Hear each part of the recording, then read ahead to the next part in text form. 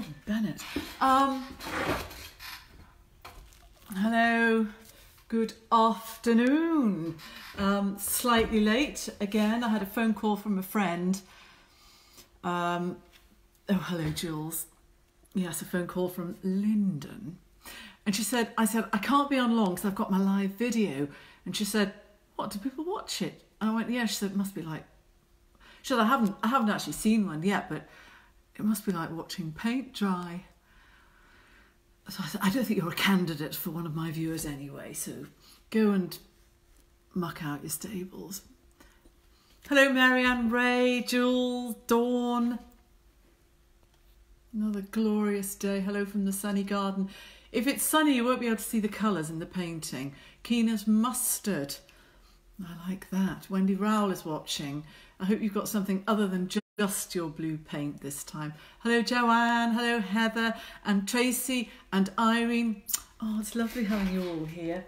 And look, I've got a nice... Oh, God, it's not one of my mugs. But while we're on the subject, I did pour it out of one of my lovely teapots. And I quite often get asked whether they pour nicely. Well, look, I'll jolly well show you. They do. Look, absolutely no dribbling. Whoop, there we are.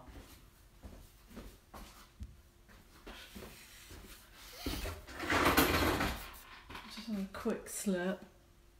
This is this mug here is a friend of mine's. Oh, it's in reverse. Anyway, Jack Lowe, he runs something called the Lifeboat Project, and he goes around every single lifeboat station, RNLI station in the whole of the UK, doing photographs and stuff like that.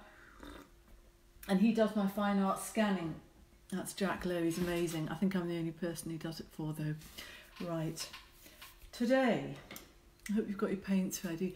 Hello, Diane Johnson, Maria Cooper. I love that Hound's teapot. We've got them in flowers and hair and ducks and something else. Irene checking in. Think I'm going to run out of paint. Not just you. Okay, so I've got a few things for today. I thought we'd finish a few things. And I started something today. Hi, Marianne. I'm in the queue outside. The queue! I've never had to queue to go into Broxbushes. So I started this. That was when we did the other day.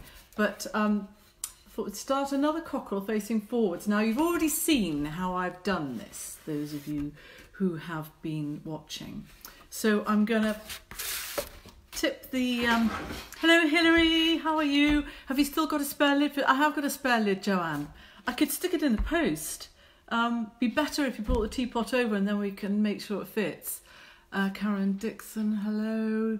Hello, lovely people. Hello, Anne Johnson and Jenny and Malcolm. You lovely, lovely people. Right. I'm going to tip you now. Hang on to your hats. So here, here's the cockerel. I'm going to do some more on the tail feathers, the eye and the beak and the legs. And if you remember, this is all just done with big brush, like that. Annalene, spot the daily brooch. Quite good. Ah, see that on there? That. The company that I buy my lovely sketchbooks and things from is has another company called Pink Pig. And once this came in with my order. I'm going to ask for some more. Right, tail feathers. Now, something that's rather nice to do when you've got a painting that's dry is just say to yourself, okay, well, they're dry, I'll just paint over the top. And that's what I'm going to do. I'm going to mix up some of my alizarin crimson and a bit of Payne's grey. And start, I'm just going to pretend those ones are not there.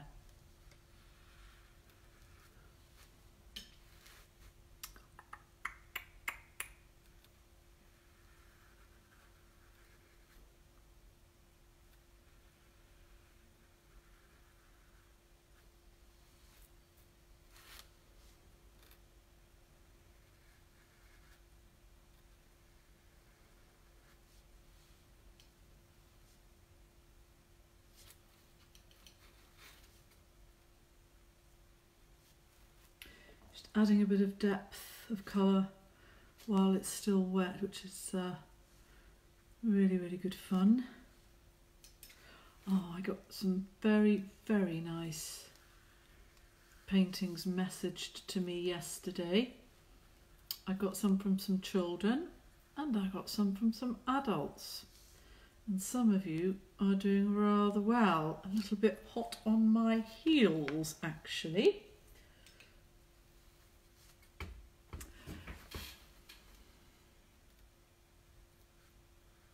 So I'm trying to like build up this sort of quite glorious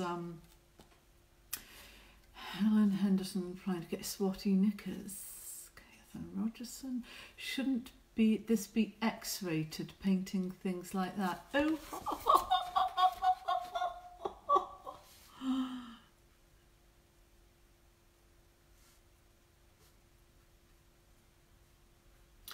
So I'm surprised nobody has asked how poor little sweet Marv is. My little dog who's had something of a catalogue of health-related issues recently, with diabetes and I'll do something else here. Diabetes and then lameness. Yesterday, no, the day before yesterday.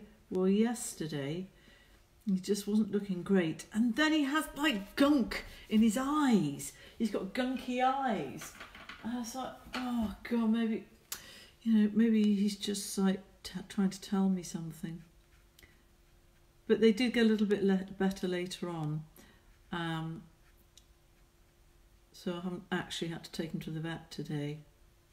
He's such a sweet little dog. I mean, he hasn't got much in the way of character, but he would just never do anyone any harm.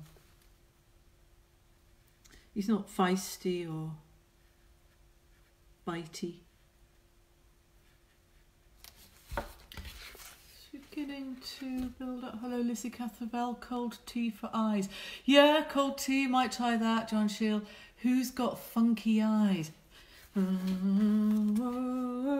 funky eyes. Gunky eyes, Annie Palmer. I hope I'm going to be able to swap some books with you later. Some of us are very literary.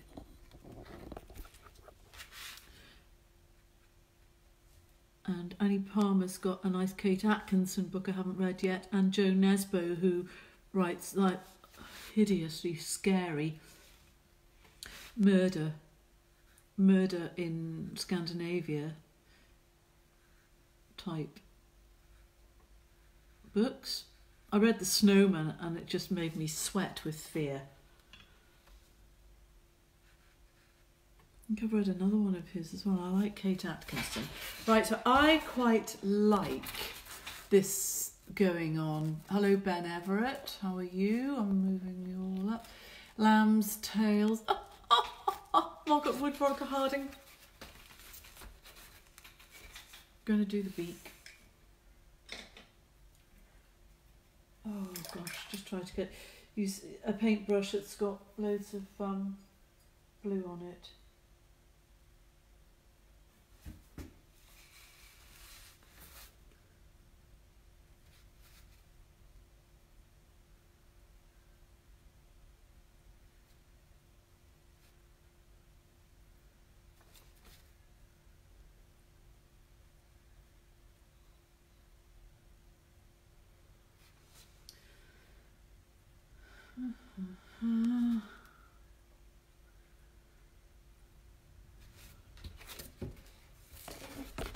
Got a beak going on there.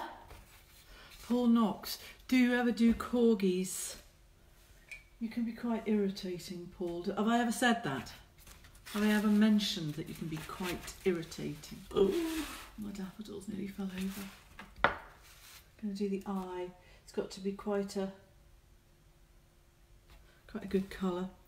And you see, I've let the red go bone dry because otherwise this wouldn't work.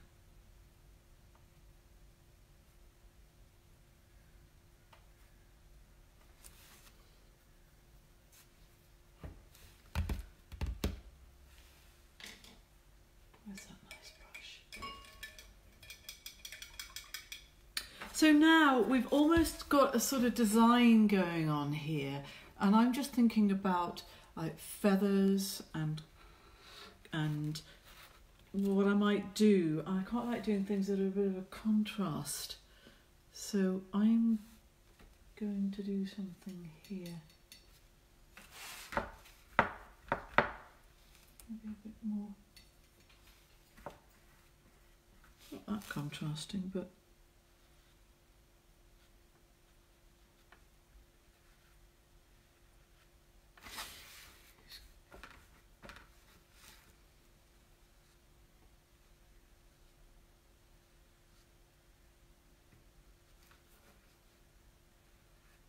it's really just playing with shapes and colour.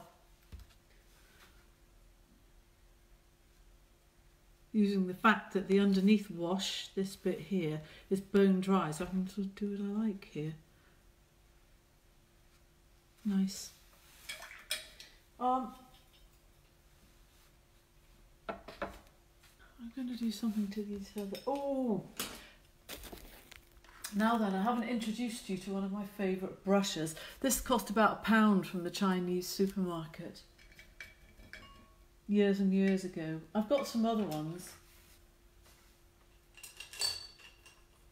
Like Chinese brushes are very, very cheap if you go to the right place for them. They don't last all that long. Look at that one. And that one's got a bit too much going on down there, so we won't use that. But this one here, the one I just put in the water, it's got a very, very pointy point. So I'm going to use that to add some sort of interest or depth to the, I think it's called the cape, that bit that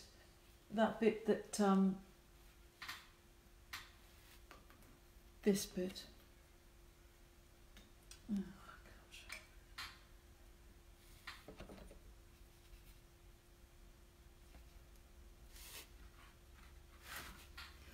Keith Sykes, hello. Jonathan, that's Thomas Raw. Whoa, Thomas Raw, those are the days, weren't they? How are things in Norway? That's where Thomas Raw lives and has lived for 40 years.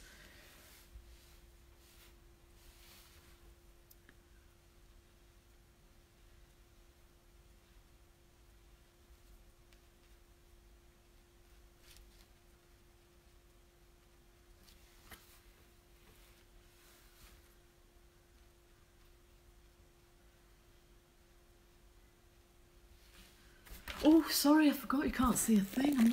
I'm neither talking nor painting. See, I've just been adding a little bit of depth there. I'm going to do something like that here as well. So this brush is lovely for things like this. I don't know whether you can... done something to my left arm. I broke it a few years ago, and I didn't really wait for it to heal before using it again more than maybe I should have, and I got such a rocket off the woman, Janie Keep, who some of you will know, who said it'll never heal correctly after you did that. And she was right. So it sort of seems to click out of place, and I have to perform a rather eccentric manoeuvre to get it to do what I want it to do. I don't know whether it's like a tendon travelling through a little tiny hole somewhere in the joint, but good old Janie Keep. Oh, God, look at that. See, paint. That's why I wear just grey, except when I go out. I'm not going to spend all our time, our precious time together. I'm not going to spend it all on this cockerel. I've got a couple of other things.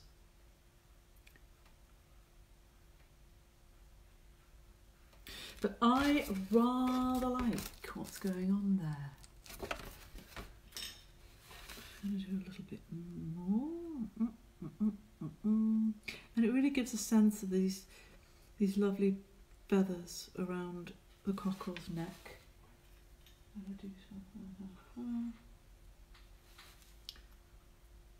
And while it's wet,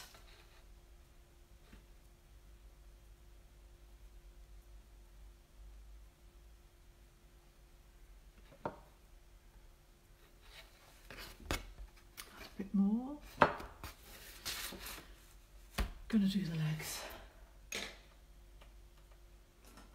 I can find a suitable size brush. None of them are. Never mind.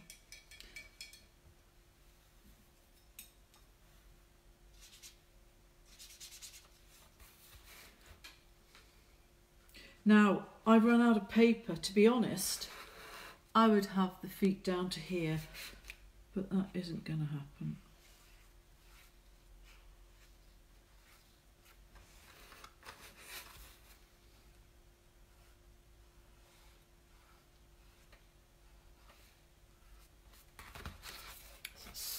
Sort of giving an idea. Right, shall we move on from that? Now then, it's getting towards the time of year where I start looking for bearded irises. I absolutely love bearded irises. And that is a painting I did a while ago that was made into a card. Look at it closely. So I started one this morning. I'll give you an idea. Say hi to Connie, she's loving the commentary. Hello, Connie. Sorry about it. Hello, Anne Rastel. Hello, John Loons again. Hayden MacDonald. Hello, Hayden. Marianne Ray. Debbie. So you're just having a chat amongst yourselves. Am I just like a conduit? Move the camera. Like that. Right. So, bearded iris, the most gorgeous flowers. This is all bone dry now, so what I often can't do in a sort of demo like this is show the next stage because it's too wet. So I'm just getting a fairly pointy little brush. I could do the pointier one. I'll have to send away for some more. All those brushes and not a single one that's any use to me. So here's my French ultramarine. I'll add a little bit of alizarin crimson just there. I know you're not supposed to, but check the colour's okay.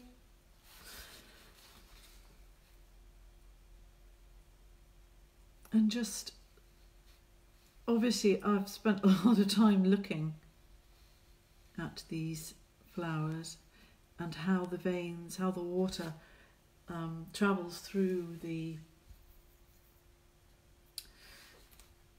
petals or whatever. Move the camera. Tracy Turner, thank you. I'm really enjoying your videos and chat. You've inspired me to have a go. Super. Hello, Jane. Hooray, I love irises. Paul Knox is them. Paul, you know perfectly well them's not tulips.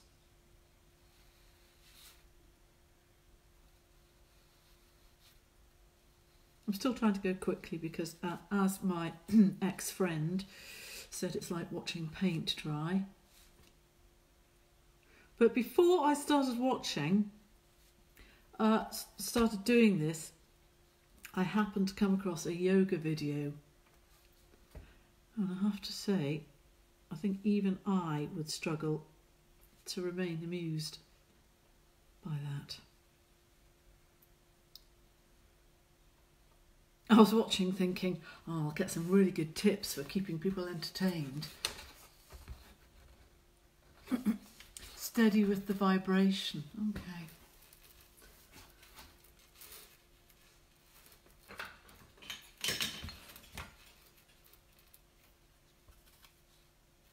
This is my Payne's Grey, the controversial one. I've heard people say, oh, I wouldn't use Payne's Grey. I just couldn't care less what people say.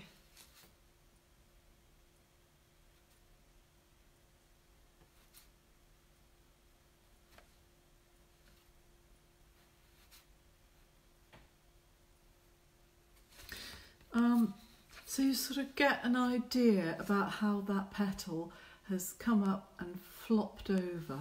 And then there's the one here. Oops, sorry, can you see?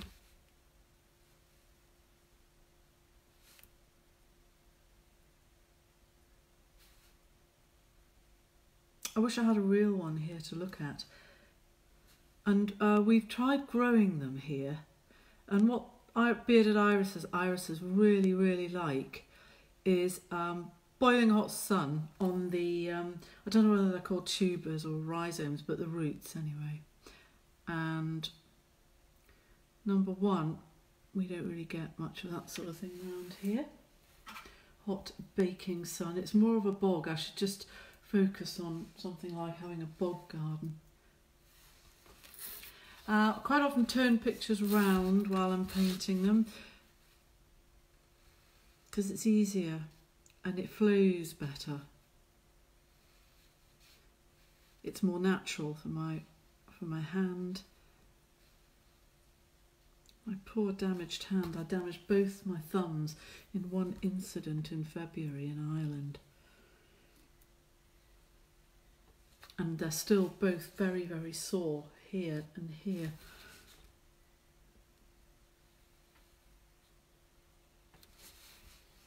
Steady with vibration. Do you draw a very faint design first? Nope. It's like, Lyndon. Oh, Roz, how are you? That horse is still alive, you know. It's as fat as anything. I thought it was called Storm, but it was called Dawn. It was just a misunderstanding. We are gripped.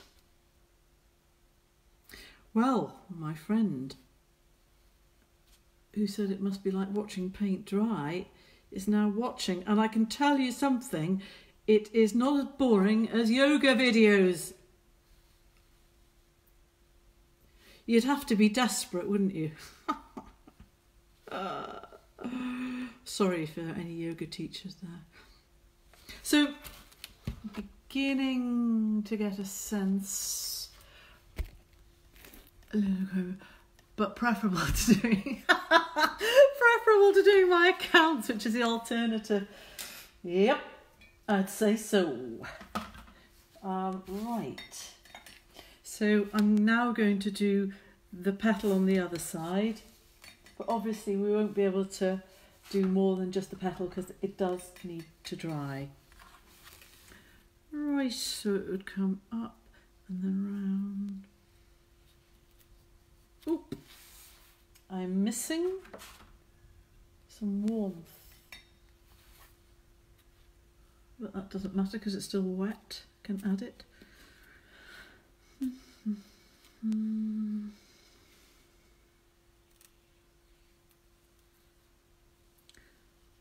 Somebody just said, do you do a faint outline? No, why would I? It's the same hand-eye coordination, and you know, the brush does a very nice job by itself.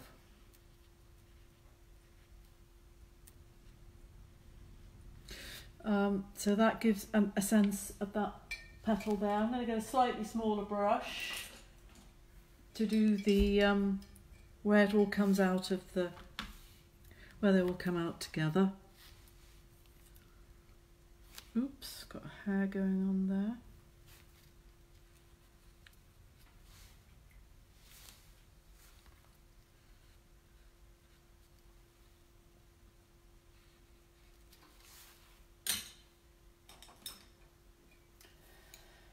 So yeah, anyway, Marv's eye seems all right today, thank goodness. And a bit like the daffodils, they have this lovely, how do you describe it? A lovely sort of papery casing that the flower comes out of.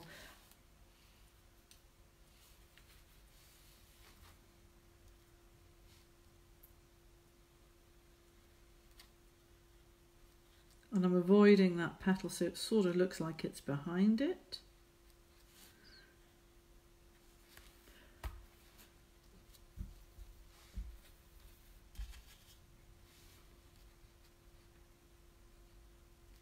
And that'll be the stalk. So I'm hoping that it's looking like it's coming together. Exquisite. Oh, Heather, you're so nice. Request for future session. Please wear special swimming costume that Bad Santa gave you. Bellingham Pet Shop's watching. Jules, that's a disgusting swimming costume. I will wear it if you like, but it'll be over the top of my clothes. Bellingham Pet Shop. Betty. Oh, Betty, lovely Betty. How are you? Ross Hughes. Hugh, thanks. Hugh, thanks. Another top. Hugh. It's quite interesting, actually, apart from the list of your injuries. It's a miracle. The word I can't see is probably still is them purple daffodils. Paul Knox, stop it. You're taking the mick. No, it's quite nice. I quite like that. I'm going to just, while it is wet, I am adding a bit of depth of colour there and a bit there too.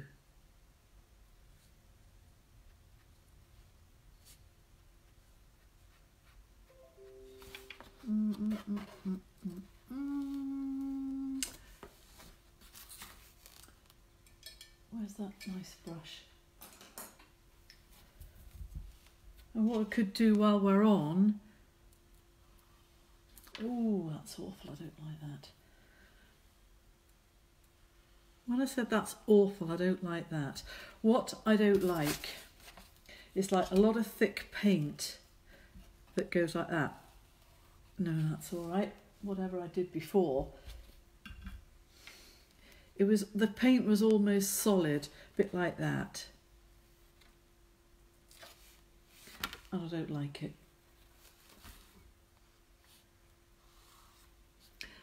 That colour's not so great, but never mind.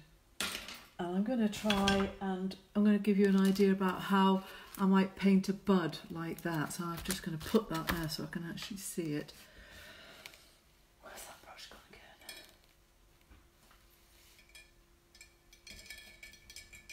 Loving these. I am inspired. Oops, sorry. I noticed you.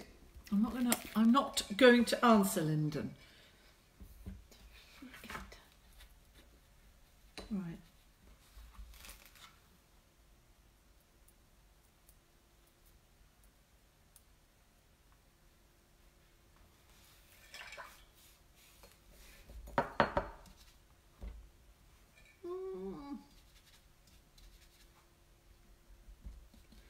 Can't spend too long just like trying to get the colour exactly right. I'd probably normally spend a little bit more time on the colour.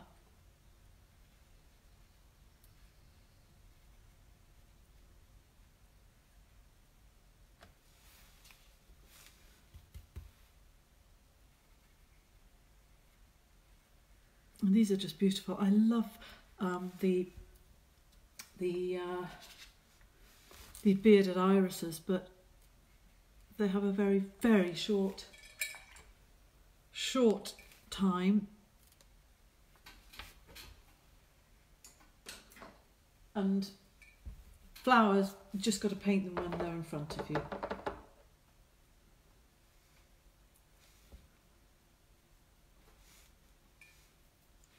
I'm going to put a touch. Oh.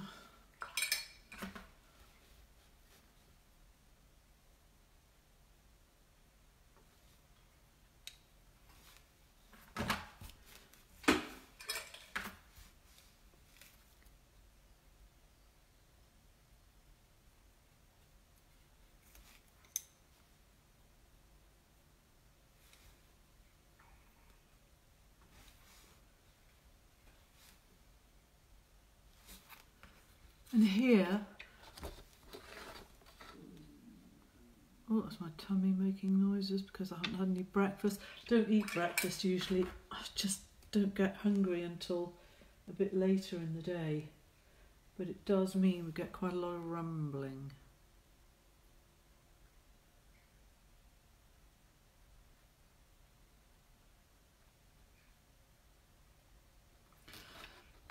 get the idea there, I hope.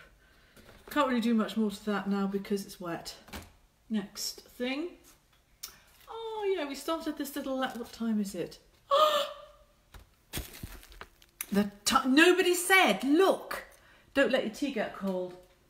It's too late outside.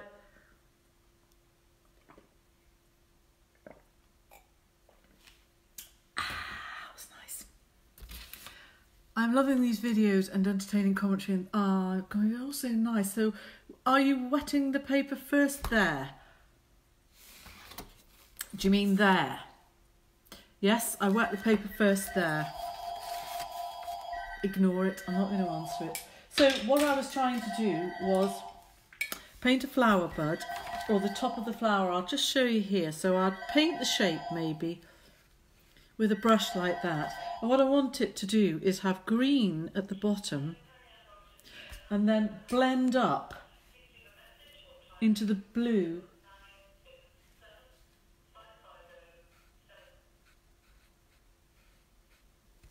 of the bud. But I'd really want them to join.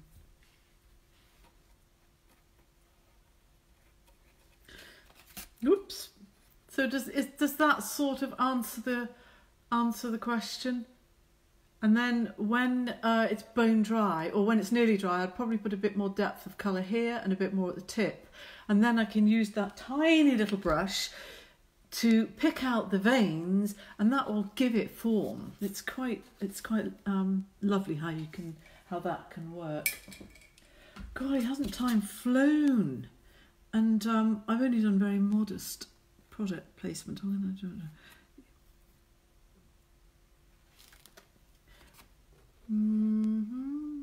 That's quite lush, actually, isn't it? That's like really. There's something quite lush about that. To the Marilyn's watching. I think that's enough painting. We'll have a look at that next time. I've got to go to the post office anyway. I've got a massive sack full of stuff to get away. And the village post office is only open twice a week. One of those days is a Monday. Yesterday was a Monday. So I've got to rack my brains and work out how to get it somewhere without having any contact with anyone whatsoever. Product placement. Oh, here are some lovely, lovely mugs, all of which are for sale on my website. Somebody asked if I could paint a pheasant, maybe tomorrow. Oh, and look, here's a lovely guinea fowl one. And they're fine bone china. They're very nice to drink out of. Nicer than that heavy old thing. There is a lovely mallard one. And we painted one of these earlier this week somewhere. And it's either vanished or I painted on the other side. So yes, all sorts of lovely things on my website. Oh, now then, the best paint I have ever watched. I think, God, tomato cheeks again. Hello, Elaine, you're back. So yesterday I had a brainwave, and that was to put on my website a section called Lockdown Gang. So if you go to the website, which is www.marogers.com, marogers.com, and you go to shop, there's now a sub-department and it's called the Lockdown Gang. And in there, I've just put, instead of like putting an item and a description like bone china mug, really lovely, with a pheasant on, etc, etc. I've just put the paints I use, where I get them from, the paper I use, where I get it from, the colours I use, and I've also put, there's a discount code just for you. No, shh, don't tell anyone. It's just for you, and it's called Lockdown, capitals. And I'll pay the post and package if you do that. Now, I know one or two of you have already ordered some stuff, and I am doing a refund for the ones from yesterday. So if you can't work it out, I'll work it out. Anyway, massive sack full. I bet Helen Henderson loves how you say bone. God, you're so naughty. Look, you've had enough of my time. You've had more than enough of my time. It's been a delight. I've just woken up. Elaine Carmichael. Oh no, I was just getting into it. Right, maybe see you tomorrow, but I will put a sort of reminder up on my page. Okay, bye, have a lovely day.